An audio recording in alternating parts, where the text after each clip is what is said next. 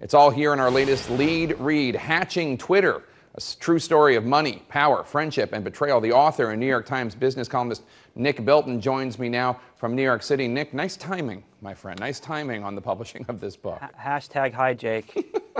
So let's start with Twitter's IPO. You said you think the company is actually undervalued. That's well, I said counterintuitive. That. Why do you think that? I said that when they were going public today at 26. I think at 44, 45, whatever it closed at, that's a pretty big number. I don't know where it's going to go from there. But it was amazing. I think what's really fascinating to me is some of these founders that I wrote about in the book. You know, at the end of the book, I say that they are going to be worth hundreds of millions or $1 billion, and they actually doubled their worth today. Some of them that were worth $1 billion are now worth $2 billion. So these four men who are there at the beginning of Twitter, Evan Williams, Jack Dorsey, Noah Glass, and Biz Stone, who you profile in your book, not only a rocky start at the launch of Twitter, but things really got nasty between the friends when it came to figuring out who was the best person to run the company.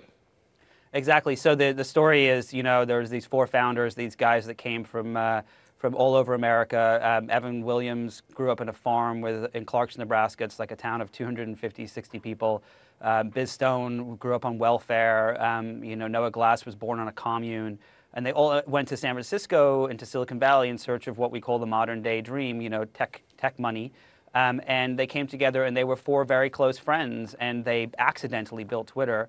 And as a result, completely tore their friendships apart. And some of them ended up as billionaires, as we saw today, and some of them ended up with actually next to nothing. And what you write and capture really well in the book is one of the things is the frustration that Ev Williams in particular felt about Jack Dorsey talking to the press, making it sound as if he was the sole inventor of Twitter. I actually interviewed Dorsey back in March. I want to play some sound. Here's what he told me about the start of Twitter.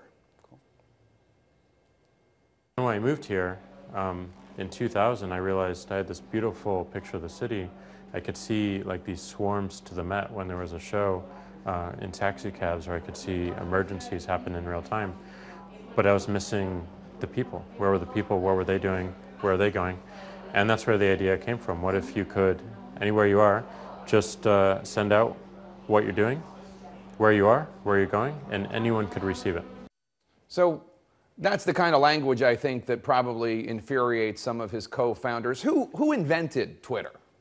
Well, it certainly wasn't just Jack Dorsey alone. It was everyone that was in the room at the time. There were 12 people that worked at this company called Odeo. It was a podcasting company that created Twitter. But the real genesis, I think, came from Noah Glass and Jack Dorsey. And it was one night in the car. They were drunk and they'd been out drinking and dancing, which was a typical affair, you know, when you're in your late 20s out in San Francisco.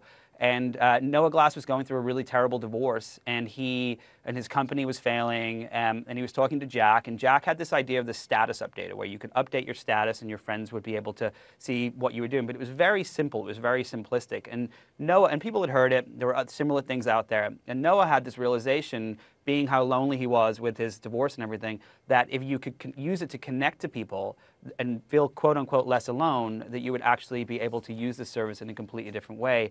And then once you brought in Evan Williams and Biz Stone, who had pioneered blogging, it took on this entirely different life form. And together, the four of them and the other people that worked there created what it is today. So we only have about 45 seconds left. I guess my basic question for you is, how are they going to make money? For people, all these people investing have hopes that Twitter's going to be able to actually deliver profits. How are they going to be able to do that? Well, the company could be profitable today. You know, they've acquired dozens and dozens of companies. They're now up to 2,000 employees, and this year they're going to make about $640 million in revenue. Next year it'll be over $1 billion. So they are making money. They're just choosing to, rather than to say that they're going to be profitable, to actually reinvest that money within the company. And I think that that's going to continue to happen in this public offering. I mean, they were originally supposed to raise over $1 billion. It's now gone over to over $2 billion.